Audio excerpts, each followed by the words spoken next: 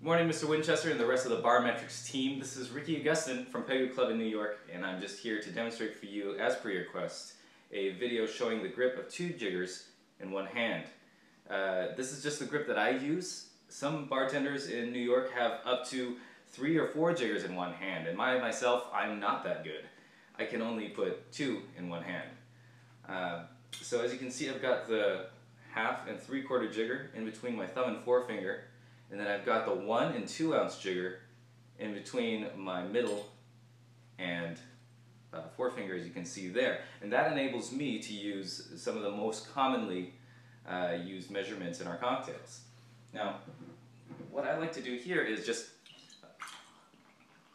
measure out my 3/4 and my 1, and flip it around, use my 2, and that is usually sufficient for most cocktails.